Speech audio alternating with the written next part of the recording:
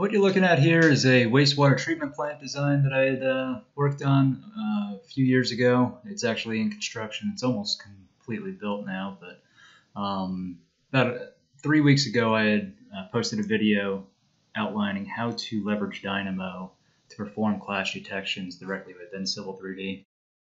If you haven't had a chance to look at it, take a look at my previous posts on my YouTube channel. But in any event, I wanted to really see how we can push the boundaries, the limits with this Dynamo script for performing clash detections.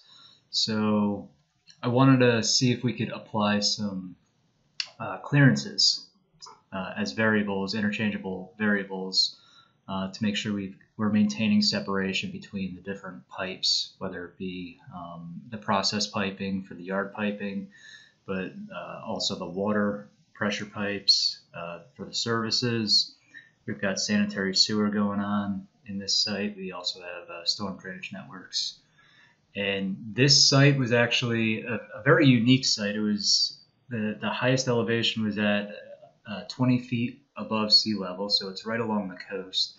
So we were very limited in the vertical space that we were allowed to lay a lot of this geometry, a lot of the piping out within the site.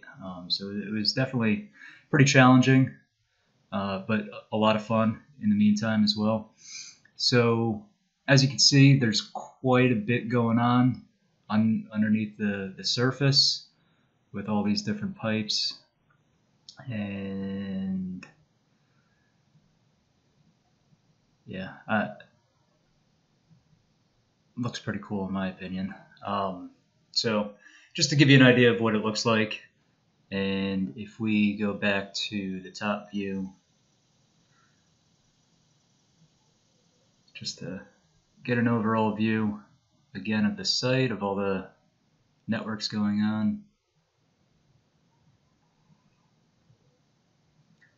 I can show you how this script is going to be applied. So if we open up Dynamo, on the left we've got, obviously we always start with the current document, then we have the network configurations, which is calling up the pressure networks as well as the gravity, and then we have all remaining 3D objects. So per my previous videos, I've included if you're going to bring in Revit models as 3D objects or extracting corridor solids, you could apply that as well. And here we have the clearance separation definitions. So right now for this particular script, I'm going to just apply a 12-inch separation clearance. It's going to detect any pipes that are within 12 inches of the water and process, and then 18 for the storm and sanitary sewer. So let's go ahead and run this.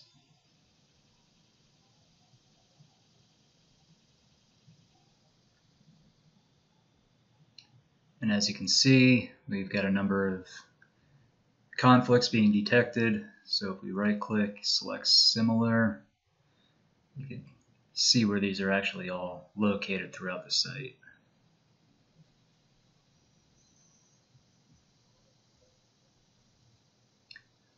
Now if we go to properties, we can see that there are 41 in total.